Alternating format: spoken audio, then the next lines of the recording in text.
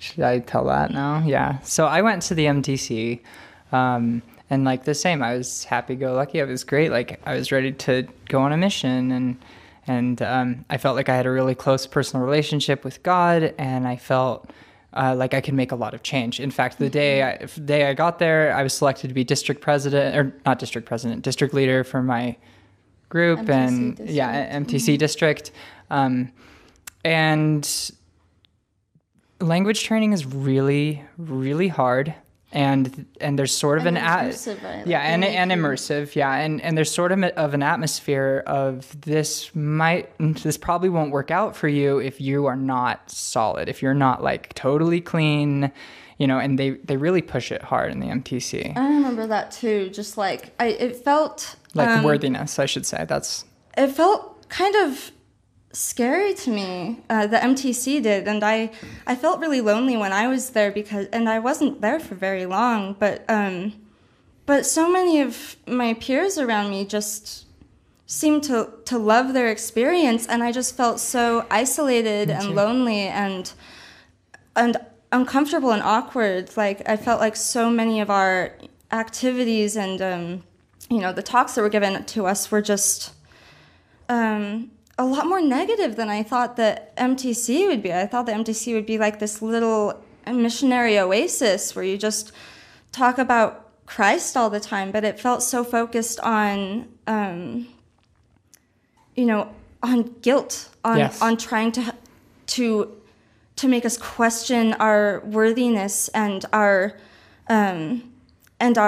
testimony, like the strength of our testimony, and I think that it was really difficult for me to feel like I felt so completely in tune with my own spirituality and my own being, but that wasn't the focus. It felt like that wasn't. Yeah, it almost wasn't. The focus was on breaking us down. It was kind of like really losing self, which I understand, like a concept of selflessness, but basically in order to do the best I could, I felt like I had to go talk to the branch president about my relationship with Madeleine, because that's What about it? We had a physical relationship while we were dating. You were naughty. We were naughty, yeah. According to Mormon standards. Yeah, according to Mormon standards, we were actually really healthy with it. Everything was fine. Yeah. In healthy standards, you were healthy. In Mormon standards. In psychological standards, we were healthy. In non-Mormon standards, I feel like we were very conservative still physically. We weren't. But not conservative enough to stay. Yeah. So I talked to the branch president. He's like, yeah, you're solid. You're going to stay and go out on your mission. Great. And they sent me to the district president. And this is probably the most trauma I have from the church in general.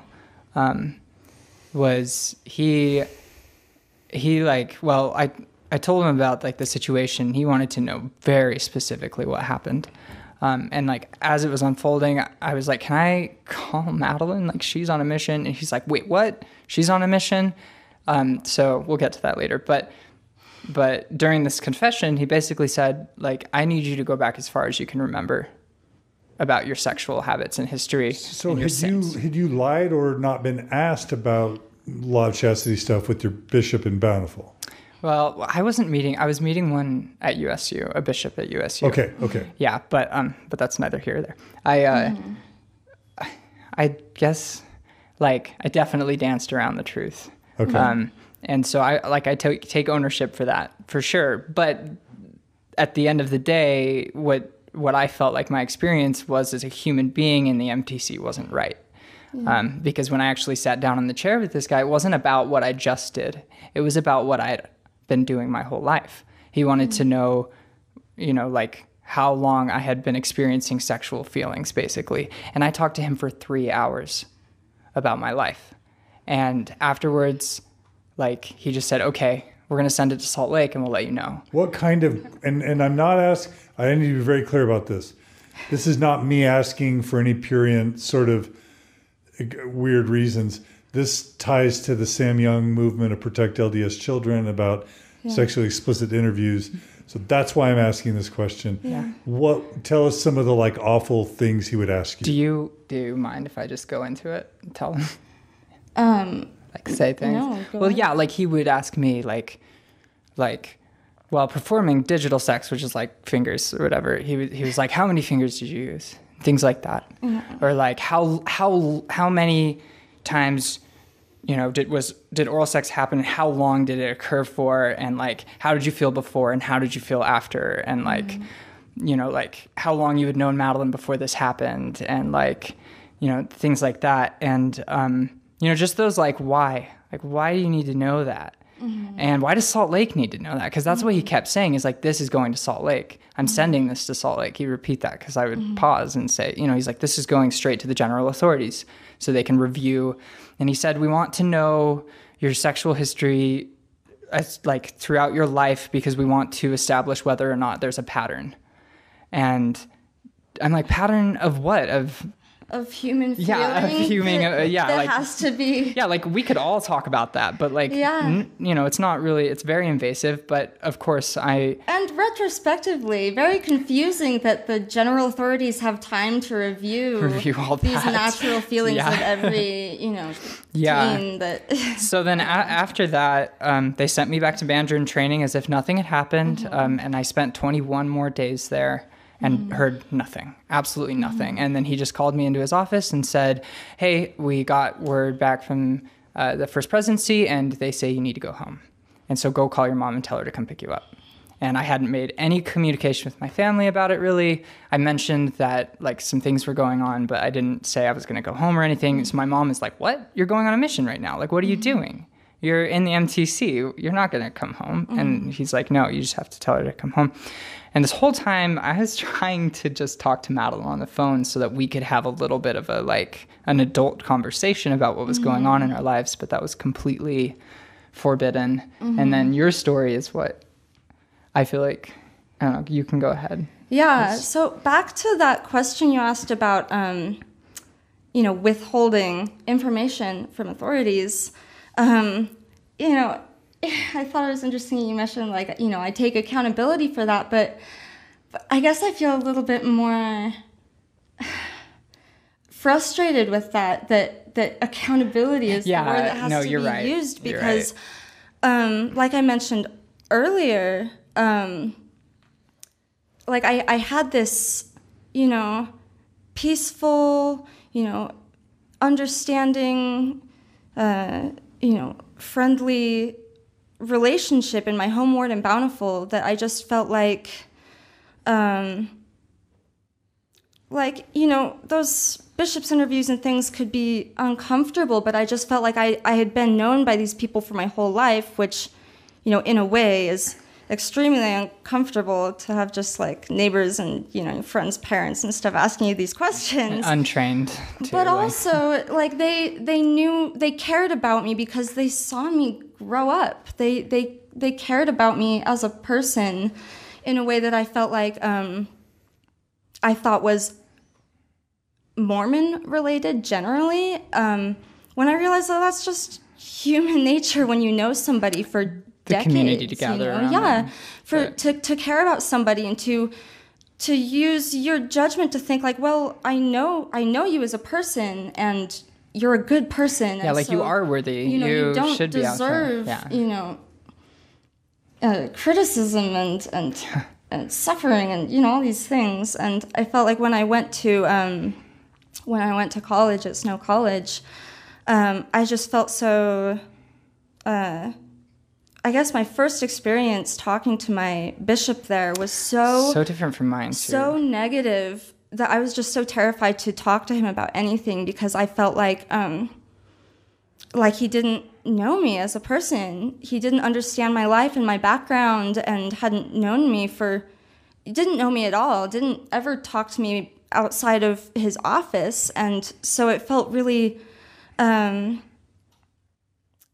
especially inappropriate for him to be making judgments on me without knowing me. I think it's important to note, too, when we went to talk to our bishops while we were preparing to go on our missions, I went to my bishop and I told him what kind of had happened this one time, and she told her bishop the same thing. Yeah, the same and things, he and we got told different me, reactions. Yeah, he told me that I was good. Yeah. Like that I'm solid and I deserve to be on a mission and like just to go on my way. But Madeleine's And so I bishop, felt like, we've experienced the same things, and my bishop is hostile towards me, and I'm not going to talk about my sexual life with a stranger who's hostile towards me.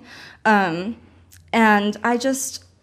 my whole life had felt so in tune with God that it just made so much sense to me that, like, why use a third party of the bishop to make these judgments of whether or not I am worthy to go on a mission when God knows me perfectly.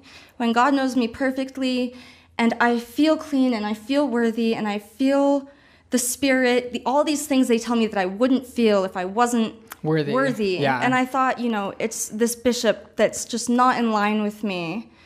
And Jaime's bishop gave her the okay, and we gave the same stories, so I just felt like, there was just a discrepancy there with my bishop, and God knew me perfectly, so I would go through the repentance process with God, himself, rather than through a third party that didn't know me at all.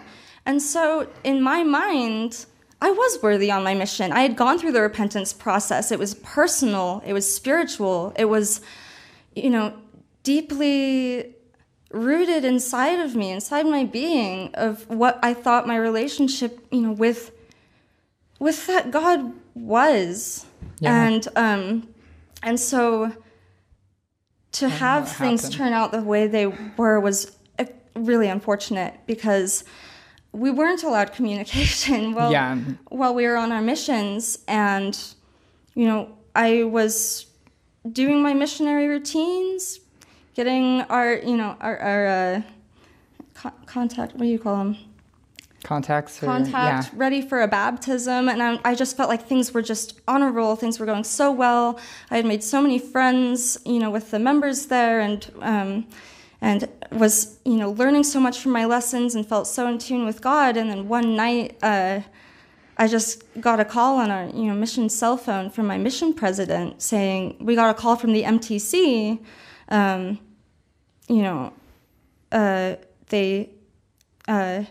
is your fiance there? And I said, I just felt panicked, like, yes, my fiance is there. What's going on? And he began asking me, all the questions that Jaime had told the district president, that had been sent to Salt Lake, that had been sent to my mission president. Have you done all these, things? Have you participated in oral sex? It's like this person you knew since childhood. Yeah. My classmate's dad asking me these questions of, whether I performed oral sex, and with my companion there beside me, like, how was I supposed to defend myself? What was your companion doing there? Do you know how missions work, you John? can't be separated. But you're being interviewed with your companion? No, he called He called me at like 11 p.m. Oh my God. in my apartment. And then So your companion's listening. Sort of, like, she can't hear his end, so I'm trying to be as discreet as I can, of course, saying nightmare. like, yeah. And he said, pack your bags, you're going home in the morning. I was devastated. And I was so confused, because I had been in contact with my God personally, for so long, in preparation for this, so constantly throughout my mission. And to have this decision made without even a fair conversation face to face with me in private. And we hadn't even spoken at all. Haven't even spoken. Yeah, it just completely blindsided me. And I was really sad to leave my mission. I loved my mission. And so, I got on a plane and came home the next day, cried all of the plane rides home. I still tried to savor the last missionary moments, because I was still technically a missionary until I was released, and so I gave out like 3 Book of Mormons on a plane, and talked to everybody in the terminals on my layovers, and I was just so confused about, why, if God had part in this, why he would, give the head of the church different information than he would give me. And if he wasn't a part of it, then I had completely lost my faith in the priesthood. Who weren't in tune with the same God that I was. And I remember with my interview, when I talked to him, one of the things he said to me that stuck with me a lot, and it was very much, I feel like it's gaslighting in a lot of ways, was he just said that like any spirituality that you felt like you had while these things were going on was not real. Was counterfeit. That's what he said, yeah. And to me, that's just like, you can't know. How am I supposed to be even be out on a mission? How are you supposed to prove that? It's so personal. It's so spirituality. Inner spirituality that you have no proof and no authority. Yeah. You can't defend yourself.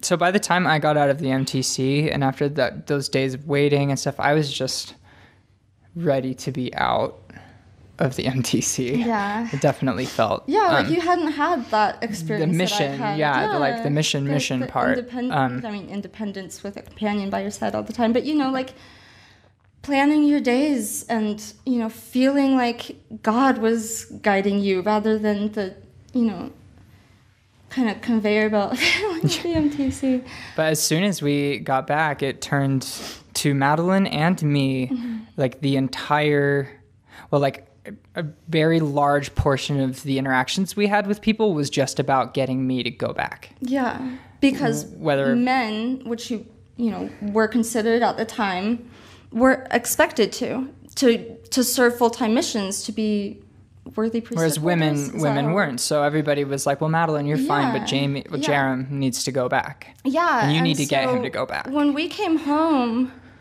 I think I was still just in shock and so upset about losing my mission that was so important to me, that I dreamed of since childhood, that part of me just wanted to do whatever they asked of me to get back out there, but part of me also remembered part of me was also devastated and betrayed and confused and, didn't want to try to return from something that I was kicked out of, when I was willingly there giving my time and my money to the church, and then, kicked out because they didn't think I was worthy, but then they wanted me to come back. Like, it felt insulting. And so we stuck to our commitment to each other. We said we would get married when we got back from our missions. And yeah, we were back. It was 2 months instead of 2 years, but we were back. And so you both served 2 months. She served 4 months, right? No, I served 2.5, I think. So did you go to Atlanta? Yeah, because I was only in the MTC for a week. Okay, so you went to Atlanta for a month and a half, 2 months. Mm-hmm. And I was in the MTC for a month. Because you never went to Australia? No. Yeah. That was like the looming giant that made me confess, to be honest. It was I didn't know where this place was. I had to learn this language, and I was like, shoot, I better. Want to be all the way across the world if it wasn't going to work out. Yeah, and I fully believed in the church at that time. If they told you that, if you got all the sins off your chest, then you could go out on your mission worthily. You didn't want to risk that. Yeah, I was like, hey, I'll just tell you. You're like, okay, I'll tell you, and then I can go out worthily and not risk, this counterfeit spirituality, seeping into these members' lives that I'm trying to touch. Jeffrey... It's true. It's from good intentions that, that you decided to give into that pressure. I remember it was that talk by Holland where he basically was like, if you are not completely clean, the words will choke. And of course that's not true, but at all. But which also is why I felt like, I'm clean. My words aren't choking. I'm loving my mission. Exactly. I feel like I would give lessons, and I felt like I was connecting so much with members and with non-members, and people cared about my story and my background, and it just, and so I felt completely blindsided, feeling like, what do you mean? If that's counterfeit spirituality, then I've never felt real spirituality, whether I was or wasn't, clean. And she didn't even know this was coming. Yeah. Like, it just... Yeah. That's amazing to me that... Yeah. The what? It's amazingly frustrating, I should say, that I had been fully informed in this situation of being able to, know when I was going to hear back, and that this thing was going on, and Madeleine was going on her mission, and she didn't even have any idea. And then all of a sudden it was, "Kay, you're going home." And it's like, what? No, I have a baptism date 2 days away from... Yeah, it was devastating for, my missionary purposes, for my, my plans, for my mission, for, my internal goals, my relationship with my mission president, which was good, and he was also the dad of a kid I grew up with. Like, it was just really, like, shocking and sensitive and humiliating. And then we had to go home right after. And to be sent home. Yeah. To be sent home so abruptly, without any notice.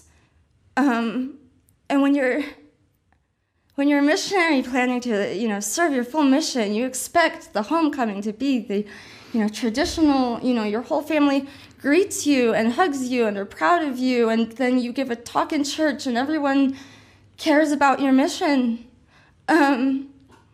And to come home from what I felt was a worthy mission, to, my loving dad at the airport for me alone, to pick me up, and for my family to just not talk about it, for nobody to talk about it or ask me how it... There was talking, but it wasn't to us. Gone. And it just felt like, nobody wanted to... It was such isolation to have your reputation stripped from you, and then for nobody to want to talk about it because it's, taboo. I felt completely undeserving of that. Like, it felt so horrific to me to be treated that way when I tried so hard to be,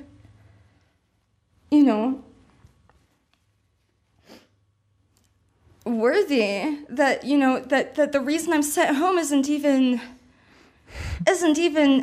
a crime, or they said very specifically why. But it was an expression of love, It was an expression of love that I was sent home for, and lost my reputation for, and lost relationships with family for, and we had to meet with our stake presidents when we got home.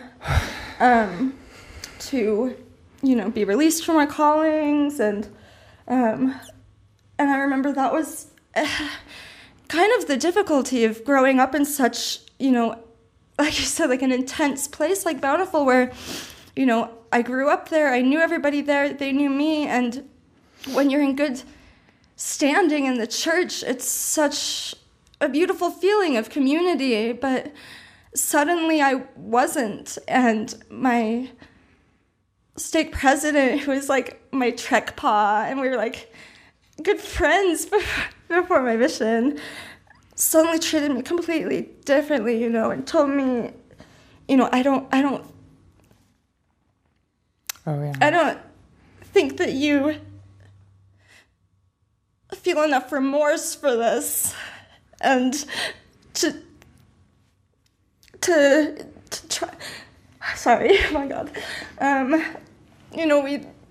He'd schedule meetings with. We did have meetings together with our stake presidents, but he'd schedule meetings with just me to tell me that, that to be, a worthy woman in the church, to be a, the kind of spouse that God would want me to be, I need to, send Jaime back out on her mission first, and to be supportive of that, instead of to go on with our plans to get married. And I just was so so insulted, first of all, to be told that I wasn't feeling enough remorse just for keeping my composure in front of my stake president. Like, I have to... If you could see all the crying I'd done in my own time, you know, all the pain that I felt on my own time, I don't think he would have said that. But we tried so hard to just put it past us and move on to the next chapter of our lives, because we were sent home, and what else were we to do? Like, I wasn't going to go back out. Yeah, that was a big aspect of it. I told Madeleine as soon as I got back that I'm done. And I wasn't going to try to push you on a mission when that wasn't your plan, and it wasn't our plan. You know, we were both forcefully sent home from our missions. We had given our effort and denied it, and so we. And I just felt like socially, we felt like we only had each other when we returned. Yeah, so when I got back from the MTC, my family moved to St. George.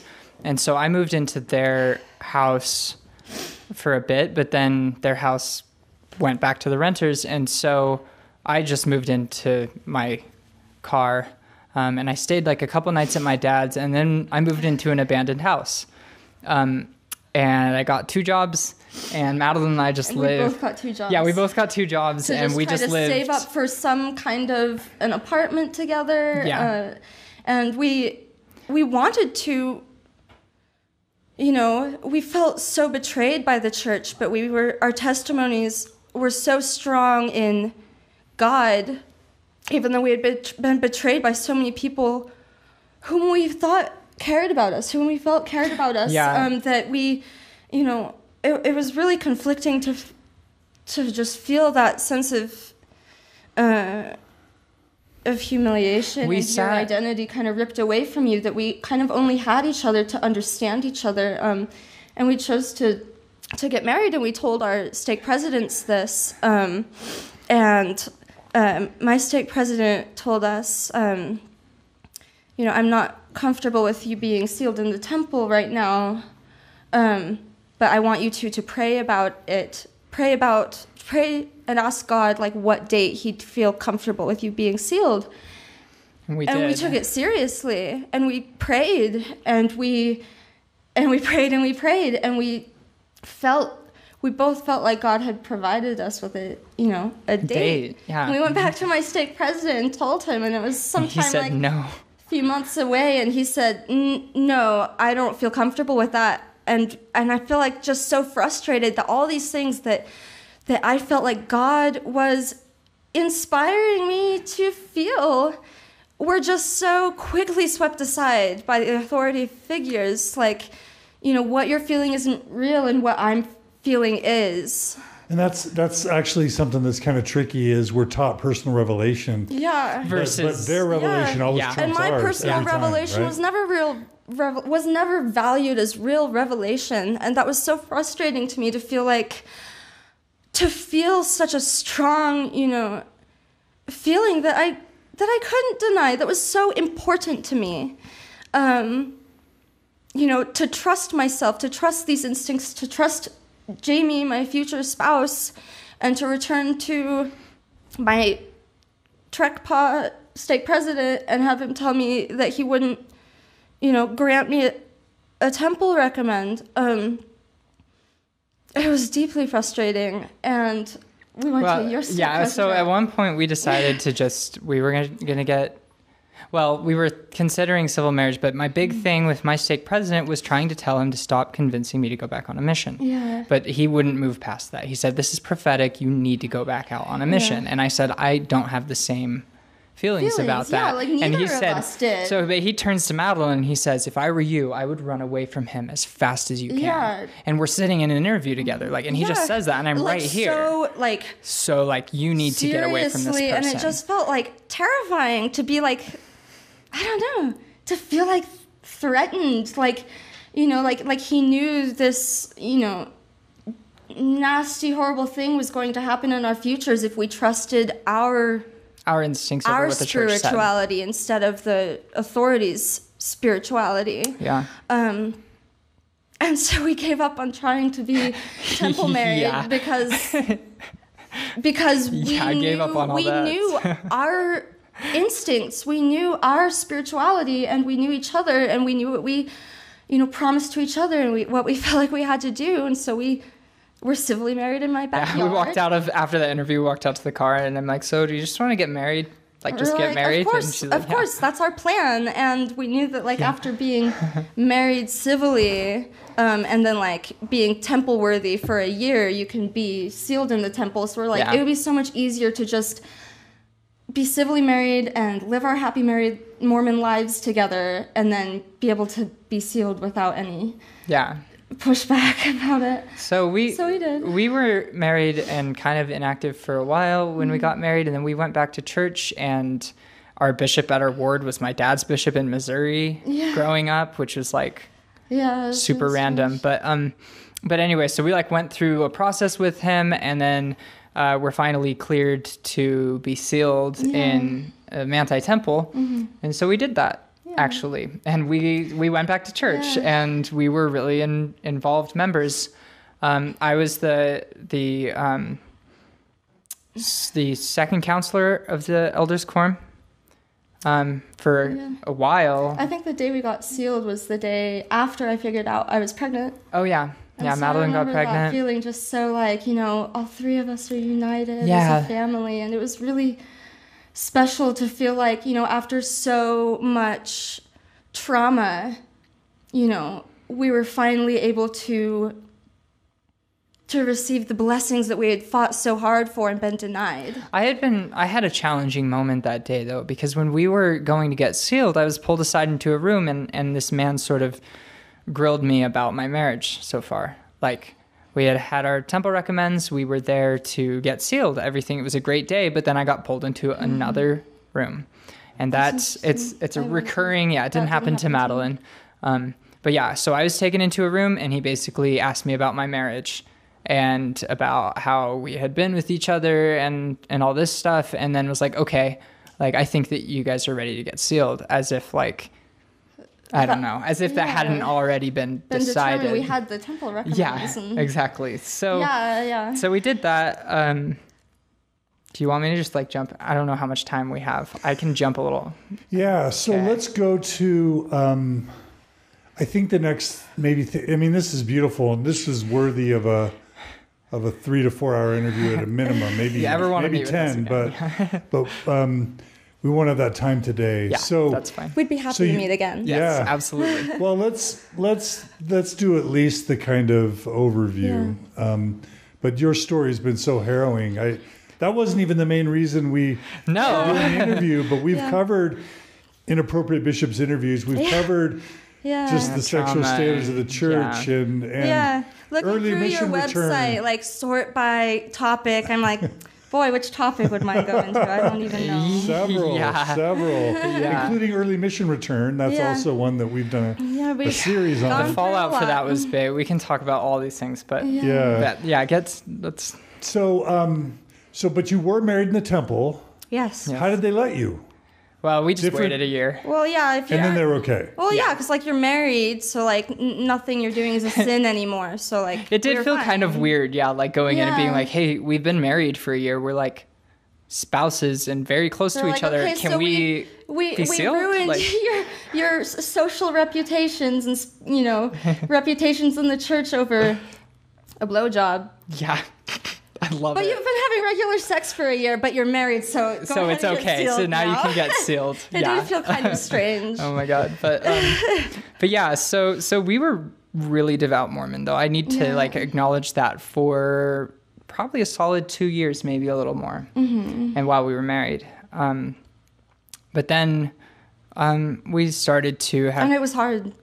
Yeah, it was hard. There were challenges. I feel like it was hard to be devout Mormon. Yeah, no, that's something going to the temple together. I feel like was extremely challenging. We have to how you probably have to be careful about, I don't know. How do you feel like when we talk about temple things, that's kind of like I don't have to be like, specific, but I can say it was challenging. If it's an important part of your journey, mention it. Well, yeah, it's very, very difficult to be in a temple environment and constantly see that your wife has to almost like swear allegiance to you while you swear allegiance to God, and I felt like that was creates further marginalizing my personal relationship with God too. To feel like, no matter who it was, there was always a middleman. That and my always a man personal too. relationship, Yeah, but yeah, like my personal relationship with God always felt discounted, and that was always really frustrating to me to feel like just so frustrated and angry with these policies in the church that just made me feel marginalized and my spirituality and relationship with God feel unimportant or fake, counterfeit, without any chance to defend myself. But that these horrible, traumatizing feelings that I was feeling were supposed to be the right ones. Supposed to be, when I was a devout, worthy member was miserable in so many ways, and to feel like I wasn't living my true values, like I wasn't living my life to my fullest, and to picture spending the rest of my life that way was really painful. I think it created a lot of, there was some disconnect between us that formed because of the church, because we were trying to be devout. And one of the challenging things with the church is that they're wrong. They're wrong in a lot of ways, like on we'll say like an objective level, like on a humanistic level. And so when I'm trying to serve this church, this God of Mormonism, I took on a role that I didn't want to take. And that was authoritative. Yeah. And it was bad, and I didn't. And it wasn't it who didn't we enrich, were when we fell in love, Yeah. And so it was really a strain to try to uphold standards that weren't our own, values that weren't our own, and to suppress the ones that were because they were supposedly wrong, and to feel like we were only living half our lives because we had to suppress so much. Yeah, and had to treat each other. I missed the conversations we would have in high school where I knew that they weren't ones I could have with devout Mormons, but that they felt so freeing and comfortable to me because Jaime helped me feel like I didn't need to be ashamed to have the values that I did. But then I feel like the church kind of held us hostage against each other. Like if we try to talk about our true values, then we're not being conflict. Devout, and we'd have to be like, okay, well, is that in line with the church? And for some things Madeleine would be more headstrong, and for a lot of things I would be more headstrong. For me, it felt like the first time in my life that I was taking the church seriously, and I actually believed it. And for me, that made a big difference. As soon as I stopped believing in the church, none of it mattered. I didn't have any obligation to these archaic hurtful positions. I personally feel like I've seen generations of men in my life who have been put on the wrong side and have taken responsibility for that, or owned it, I guess, so to speak, and have been abusive because of it. And so my experience, basically being a devout married church member, was that it was hard to, I guess, to have as cohesive of a marriage as especially as we do now, but as we could have. You had to be married to the church before married to each other. Yeah, and that felt very present. And so, but eventually, it wasn't sustainable. Questions arose, and we got frustrated. I started walking out of Sunday school because I would get mad at some of the sexism that I feel like I was hearing in Scripture, and then the policy changed. Yeah. Where they said that children of same-sex couples could not be members of the church or be baptized until 18. To be members of the church. Yeah. And they have to disavow the relationship of their parents in order to do so. And I couldn't, which is very applicable. And I couldn't support that, because I was that child, and I knew my mom's relationship. I knew my own orientation, my own feelings, and that it wasn't, and that they were wrong.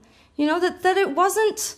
That the church was wrong. The church, Okay. Sorry. That Your the feelings church, were yeah, wrong. no, not my feelings, but that the church was wrong. That they're not, bad, sinful, disrespectful, tearing apart the family. It's just love. I feel like love is fought against more than hate. And that's so frustrating to me, to feel like, to put that weight on a child, on a family, that it's not their decision anymore, between the parents and the children, like it was for me with my mom and my dad. To make that decision for myself, I felt like went completely against everything I've been taught about accountability, personal, autonomy, and just taking, control of your own spirituality as a member of the church. And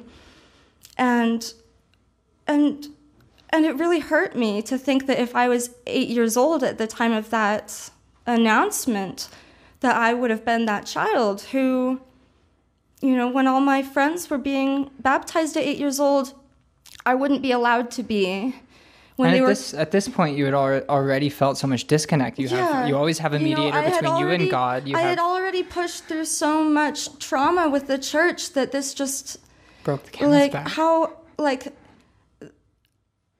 I didn't know how much I could disavow myself and my own values to keep in line with the church. Because I knew my values, and I felt, constantly like I had to suppress them or justify them. I only feel this way because I've been raised differently than everybody else, and so that's why but that's firsthand experience. And that shouldn't be discounted. I had so many people try to explain to me that this policy was to help the relationship between parents and children. And, my parents are very mature, and our relationship, deciding about, how we would manage our religious life was handled very well. But even if it's not, it's so personal that to take that autonomy away from everybody in that situation, it puts children in an unfair position. It puts parents in an unfair position, where they feel like they're causing this to their children, where children, if they, decide to be baptized at 18, have to be disloyal have to their confront families. A very large. It's horrible, and that just really and to feel like it was just to protect, to be told it was to protect, a little like spats about whether your kids are going to get baptized or not is such the tip of the iceberg of how hard that conversation became after the policy change. Yeah. There was that big thing about whether or not it was even doctrine, and it was very sketchy. And at that point, and it just felt they were trying, it just felt so polarizing and so like it could tear families apart that it would just. I imagined my own life, being that child, and the LDS Church is a very social religion, as many religions are, and just to imagine as an 8-year-old making the decision, like, okay, in 10 years, I'm willing to be baptized and disavow my parents, to think about how long those 10 years feel to a child, and how and how young you are, and how little you know and understand, to have that pressure put on you, and to be consistent with your choice while all your friends are being baptized without you, all your friends are passing the sacrament without you, all your friends are going to the temple together without you, all your friends are, getting mission calls without you. That's your entire, childhood and adolescence, of very crucial, church checkpoints that you miss. While waiting to disavow your parents, and I wouldn't have been able to withstand that. And I don't know any child that would. And even if they could, it's completely just really coming from a prophetic source, it really misses the mark on what that human experience is. Yeah. And for me, it felt like that was enough. I had enough of this. So, okay, I'm going to do what the church has always told me not to do. I'm going to read about the church objectively. And within a week, I resigned. What'd you read? The CES letter. How'd you find it? My friend sent it to me because he saw me on Facebook. I said, I don't know why this policy is going on. You know, it's really throwing me off, but just have faith. Put it as a comment. And my friend was like, here, read this. And of course, I didn't. CES letter to CES director. Yeah, letter to the CES director. CES.org. I'm just some people may not know what you're referring to. Read it. And you know, if you have to, he links all the sources in it. It's like you can get a confirmation from where this information comes from. And it just, what was interesting about that is Jaime read it before I did. Yeah. And was like on a road trip. Yeah, I was going up to Salt Lake for work. And just called me and said, Madeleine, I'm resigning from the church. The church isn't true. I'm like, we haven't even talked about this. What are you talking about? Yeah, I just said, I called her. I'm like, the Book of Mormon's not a true book. Joseph Smith is not a prophet. He was, we can talk about that later. And but I just felt like we were, I know we're upset about this policy change, but we haven't had this conversation. Like, come home and talk to me in person. And Jaime told me about the CES letter, and I was wary, as many Mormons are, because, if something can get my wife to change her opinion in one road trip up north, that was really serious, and I didn't know what this document was. So I put off reading it for at least a week or so. I think it was like a month, because it wasn't. I resigned in November, and then it wasn't until the end of December that you removed your records. Yeah, it was. I was nervous to read it, but yeah, as I read it, I was just shocked at how not uncharacteristic, because I had nothing to compare it to, but it wasn't the anti-Mormon literature that I had been taught to expect. It wasn't. It's just the facts. It wasn't. And an analysis, wasn't just maybe. But church bashing. It was asking questions that I had asked myself and answering them with links to LDS.org, links to scriptures. Yeah, I remember we read sources that were answering these questions, and I just thought, we read DNC 132, right, on that road trip, and I feel like that has always been in the Doctrine and Covenants, but we read it, and we're just appalled, completely thrown off that this is the doctrine that we had been representing and supporting, and we had read the Book of Mormon and read Doctrine and Covenants, so to read it now, sort of with, without these rose-colored glasses, just from a purely analytical. This is what we are sacrificing our values to support wasn't worth it anymore. We wanted to be our full selves. We wanted to be our authentic, selves, that we, if there is a God and is an afterlife, that we could feel comfortable defending our decisions to. We wanted to live in a way that we felt comfortable and, healthy, and we couldn't do that in the church. And so we left. We left the church, and that was a pretty big bombshell. Yeah. So we think about our mission, coming home from missions was traumatizing, and then leaving the church was very traumatizing and then coming for out. us. And then coming out has been pretty good in our lives. Yeah. So wow. This is a lot. This is so brilliant. I have to say, the listening audience, we had some technical glitches, so we lost some people, but we've had a strong audience the whole way. Okay. And, thanks for listening to us. People are saying this is, I'll just read a couple. Linda says, hi Linda, this is the most raw and moving interview I have ever witnessed on Mormon Stories podcast and beyond. Wow, I appreciate their courage in authentically sharing their stories. Please schedule additional time with this amazing couple. Tyler writes, beautiful couple. It's tragic that they had to be put through so much unnecessary trauma and abuse at the hands of a church and people who really think they are doing God's will. I'm so glad they found their way out. Connie writes, reading about the church is why I left. Donna writes, one of your most poignant interviews. two beautiful, amazing human beings. So, wow. Thank you for letting us come in and share this. This is something that we've talked about to analyze and try to understand for years, and to have, to finally be able to. Topic of conversation for a long time. What are you feeling, Madeleine? Grateful to have support when I felt so isolated for so long. You know, it's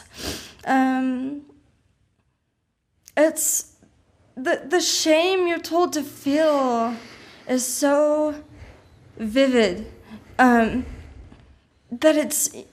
I feel like I'm tricked into humiliation, you know, instead of into trusting myself, instead of into bravery. It's gaslighting a lot. And it completely isolated me. It was the worst feeling of my life, to feel just like I had no one to turn to be honest and authentic with, even when I felt, you know, like I was being my best self, because it wasn't doctrinally good enough. You know, it wasn't church standards, you know, in line, that like living an out of the ordinary life is wrong. Something that has been, I've had to, I've taken it upon myself to specifically communicate to family members and friends and associates in my life that, like, I know what you think is going on in my life is bad, and it's not. I am better than I have ever been in my entire life. It causes so much passive aggression where assumptions are made about you, but nobody speaks them to you. So you can't even defend them, because it just becomes, you know, the unspoken sin, you know, that you, I didn't know how, still don't know how to discuss so many of these issues with my family. We don't. I wonder what they're going to... Hi, family. If you watch this, I love you. It's just hard to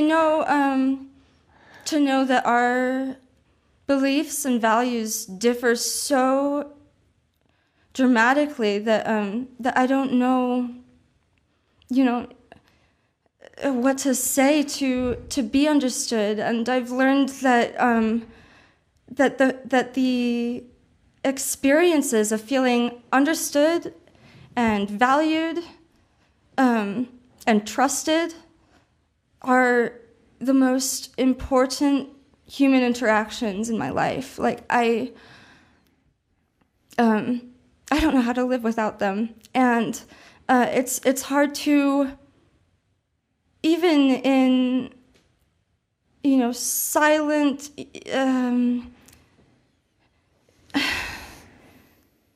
what's the word? Just like, you know, accepting, tolerating each other's, you know, lifestyles without feeling comfortable talking about them has been really challenging, because you want to we're social beings. Yeah, because, you know, like, it's hard to just have these elephants in the room and just for, you know, like, for peace and harmony's sake, not bring up the fact that, like, I have been abused and traumatized and hurt and challenged and beaten down by this church. You know, are just, you know, lazy, or we just want to drink coffee now, or want to, you know, have, you know, lost our, you know, our light or whatever, our faith in God. Like, it's just so hard to have to have these assumptions made that make it completely impossible to feel heard by loved ones, because I've felt overlooked instead of genuinely cared for.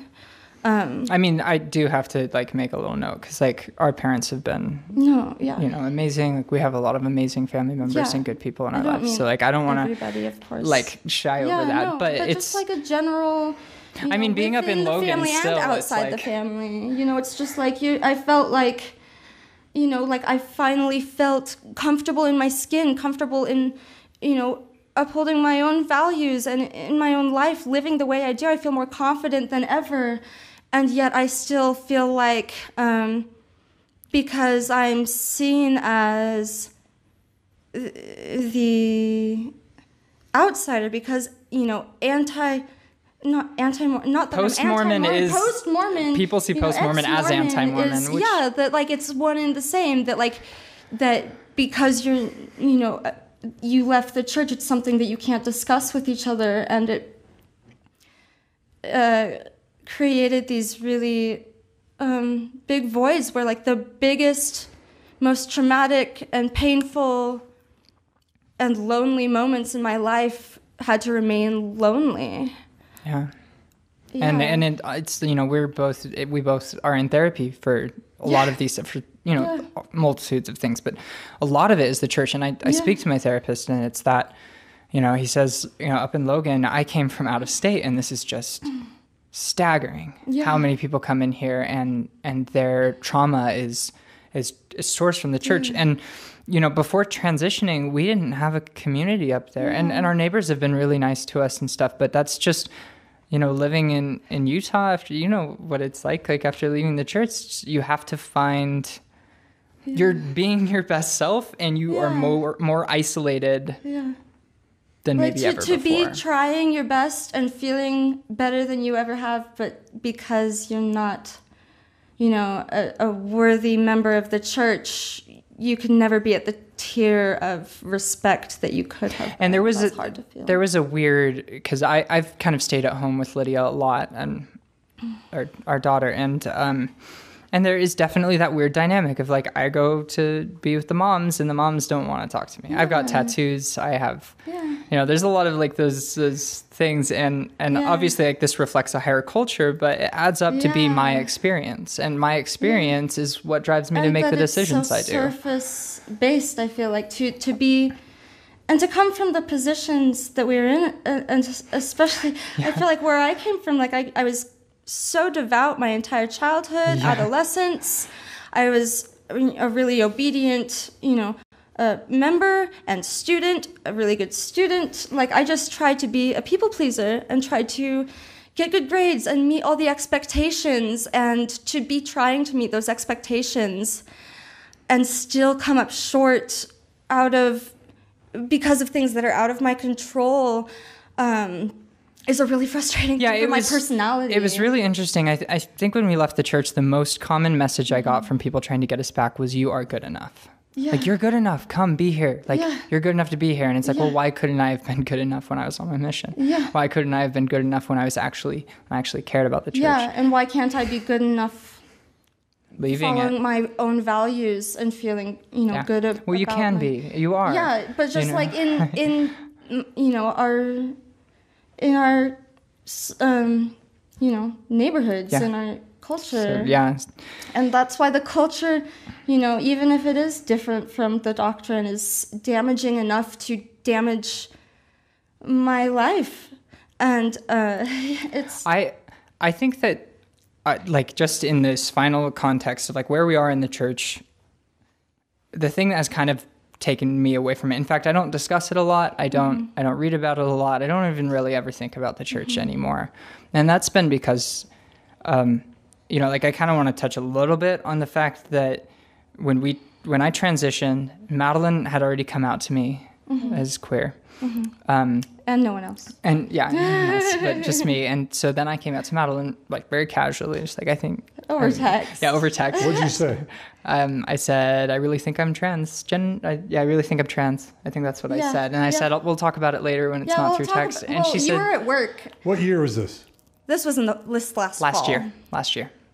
Okay. This was End like of the October. Summer, right?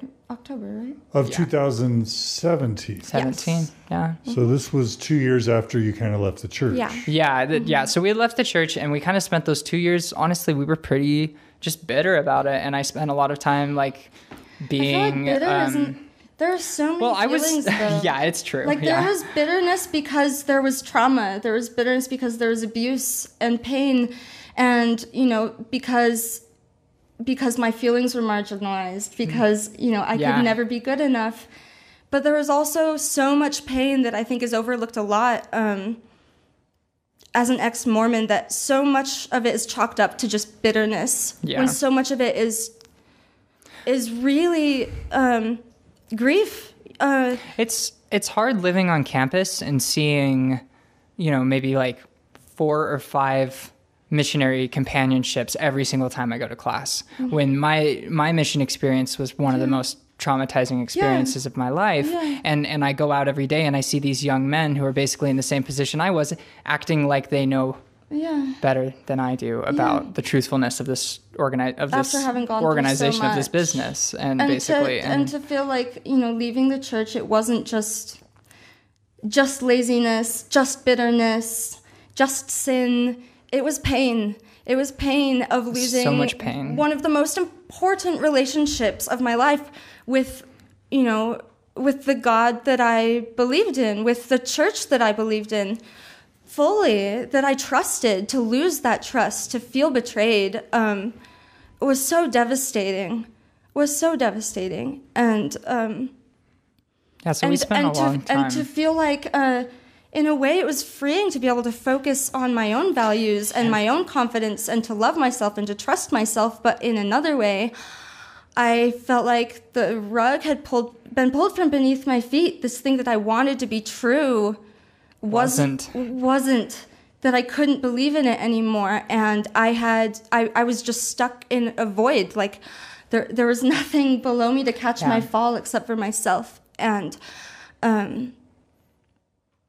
I to discover that from the ground up is terrifying and amazing, to be able to learn to trust myself and regain a relationship with myself that much, but at the sacrifice of losing. And it's been really rebuilding our relationship too, because it's like we came full circle at this point. I went through this awful, to be honest, it was this hyper masculine. I want to use that word because it was toxic hyper masculinity that to me drove me away from Madeleine during our church years, and us from who we knew. Yeah, who we knew we were, and who we knew each other to be. Yeah, and at this point, like when I transitioned, it really became, let's stop being angry. Let's figure out like how to be healthy. Let's figure out how to, have therapy work, have,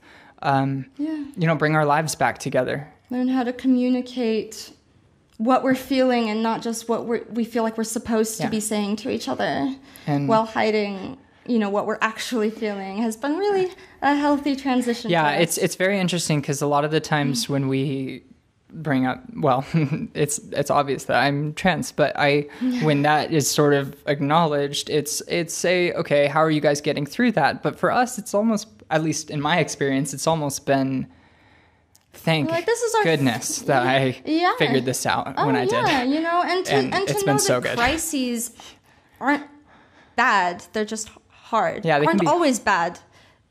They can just be really difficult, and difficult can be painful, but it can be so worth it. And in a way, Jaime coming out to me as transgender, personally, like when she sent me a text coming out to me, I'm just like, okay, let's talk about it when you get home. Like, it didn't faze me at all. Like, I didn't care. Like, you're my person, and I love you for who you are, and not what not what reproductive system you have, not what hormones are in your body, not what societal elements that are brought into gender. Like, I love you for you. But I feel like the most difficult parts of this transition was fear of social repercussions and the future, and how that would affect our anxieties and depression and our interactions because of our fear of the way we would be treated. Because of it. It very much came to a point though where we were like, we need to own up to our lifestyle. And so we got involved. We started reaching out and being LGBTQIA plus advocates and trying to share. At Utah State. Yeah, at Utah State. And just like in general we try to be, but at Utah State specifically. Which is such a liberating feeling for me, especially because I had been, an ally and a member of this community internally since I was a child. Like, to feel like finally. I can be open about it just has been so freeing in so many ways. Yeah, we have a lot. Well, I personally have a lot more courage, and now than I even had 6 months ago. It's been And really, it radiates to every part of Yeah. our lives. Like being able to trust yourself in your core values and your beliefs, in the way you spend your time, in the way you manage your money, in the like, organizations being able to just you trust yourself, support, in the and, way you live your life allows you to expand so much in a way where if you're trying to stay inside, the lines, fit inside these puzzle pieces, that aren't yours, you get really, focused in on something that doesn't fit you, and it's frustrating. Yeah. But and you're like, why isn't since, this working? But leaving the church, I feel like we've been able to focus on our relationship and our education, on the things we know we do have right now. Yeah. Not the things we might have someday. and our roles as parents, even, Yeah. to feel like looking back to the beginning of our marriage, when you were so frustrated trying to find trying to be the provider, and I was so frustrated now we've being at home, and I'm swapped. like, I'll be the computer scientist. We're good. This Yeah, is what I I'll be want in life. Like, well, I do my things. I study earth science and environmental policy and planning. But Madeline, I was going to say you're the housewife, but you're more than the housewife. Oh, Yeah, I was gonna say, we're both very involved in school and extracurriculars. Yeah, and Madeleine I feel just like started, I'm able to take on so much more and focus on so much more when they're my things that I'm passionate about, that I value truly. Yeah, mention the women's leadership thing. So this past year, I've been involved in this awesome organization at USU, the Women's Leadership Initiative, which is provided by the Center for Women and Gender Studies. And it's just been really, really amazing for me to gain skills in, confidence for myself, in confidence leading others, in, learning the challenges of being a woman in the workplace, and how to, combat that, and how to be able to feel, like have these this program available to me to teach me confidence in myself. I've loved it, and I graduated from it in April. And I was talking to the director of the program about my input, as I often did. She would ask me after every session, questions that she had and thoughts that she had, and I'd give her my input. And I was sad that it was our last meeting, and I asked her if she had any students on their advisory board, and she said she didn't. And I said, can I start a student advisory board for this organization? And she said, of course you can. And so I'm so excited to be leading this next school year, and I'm hoping to kind of explore the path of inclusivity, of like what our goals are as serving women in the workplace, and how we can help trans women feel included, and help minorities feel included, help just these issues that segregate us, even as men and women, instead of segregating to, though women do have particular challenges in the workplace. I think that there are so many other groups that face very similar challenges, that if we don't focus so much on, one type of person who faces these challenges, but what these challenges are in general, and how we can, instead of seeing each other by gender, just help everybody feel included, no matter what your gender is, no matter if your gender has a name, it doesn't matter. We're all human, and we all deserve to be treated with respect and with trust and with opportunity and validation and love. I love it. At the same time, I was selected to be president of the Gay Straight Alliance, the Life Love is for Everyone Club at USU. They're going through a name change. We're gonna change it. But yeah, that's like I've been involved in these panels, and one of the things we do, and a lot of people are involved in, is this Encircle group, which is where we speak to LDS youth and adults and stuff about how to be allies, about the LGBTQIA plus experience, things like that. And it's been very different because I've had a shift in perspective from very clearly separating the organization of the church from the members and how I can connect with those members, and realizing that I have a lot more in common with them than I have different from them. Because Mormons and ex-Mormons aren't opposites. Yeah, we're all human. Yeah, that organization does not make your life. Yeah. And so I really want to bridge the gap between members and non-members and questioning and how to find people respect, and how to talk about topics that isolate us and segregate us just because we don't know how to talk about them, just because we're uncomfortable to talk about them. We've never been taught how to talk about them, just to bring those topics out in the open and say, like, I don't bite. Like, let's have a conversation and learn how to respect each other. Yeah, could you imagine if everybody just fully, healthily communicated like what they needed to? Yeah. I think that, but. I love it. Well, I do not want this interview to end. This has been the perfect interview to kick off Pride Weekend in Salt Lake City. You are literally one of the most endearing, insightful, wise, loving guests we've ever had on Mormon Stories, and we're 920 plus episodes in. I don't know if I believe in a divine being, but I feel like this was meant to be, and I don't know how. But I love you guys, and our audience has loved you, and you're inspiring, and you're courageous, John. And you are going to help so many people with this interview. And I want to be in your family. You're always welcome. Can I be in your family? Yeah, no. Next time you're in Logan, we'll cook you dinner. I'm a good cook. She is. I like my family. So much better than I want to join. Can we merge our families? I like mine. Yeah, you know, the two of you that I know, I love.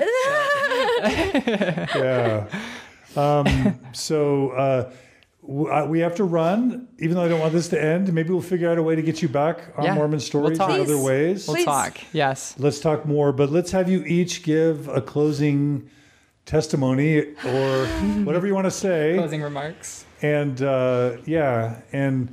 and let's just say, Madeleine, let's give you the first shot because we'll give you the last word. Is that all right? Is that okay with you? Of course. Is that all right? Yeah. Of course. Okay. That sounds great. Closing statement. Okay. I feel like this has to be profound, and I don't know how to make it be. Be simple, whatever you want. I guess thank you, everyone who's listened, and who will continue to listen in the future to our episode. And whoever you are, however you identify, whatever your religious beliefs or sexual orientation or gender identity or, Race. Yeah, race, anything, dynamic. Whether you like, Pokemon or not. Just, we're all one. We can all be one. And we don't need to segregate ourselves because of any little group that we create as humans. We create these groups as humans, and they are important, but they can also segregate. And I think it's important to use the groups that we create to find those who can help us feel positivity and love and support and help us to grow as human beings rather than to tear each other down or judge each other or, limit each other, because we are capable of so much. Human beings are capable of so much if we allow ourselves to be and don't focus on petty things. And so just love each other. And beautiful. Yeah. Perfect. Thank you, Madeleine. Jaime. Yeah, so, thank you for listening. Something that a lot of trans individuals struggle with is suicidal ideation and feeling like there isn't, that dread of oh no, what am I going to do? Or I am gay, or I am trans, or I am bi, or I am pan, or any of these, things that can feel scary. The best way to be is just not afraid, because what could possibly, You know, like there's consequences to your situation. You have to be smart when being your true self, but strive to be your true self. Make the changes that you need to make to be your true self. Because right now, just to be honest, I'm currently trying my best and doing my best to make up for behaviors and attitudes and actions that I took when I thought I was doing the right thing based on what I was told, but I didn't feel like I was doing the right thing. And don't get put in that position where it doesn't feel right, but you're doing it because you're told to. That means it's not right. Yeah, and in addition to that, love yourself, and other people will feel your love. And it's been really hard for me, to be honest. There was a lot of months where I didn't feel like I could transition, and so I felt stuck. Stuck is what I like to call it. I just felt stuck, but I pushed forward, and I am the happiest I've probably ever been in my entire life. It's difficult, but I'm very happy. And if you're LGBTQIA+, questioning anything like that, there is a place for you. In fact, come stay with us.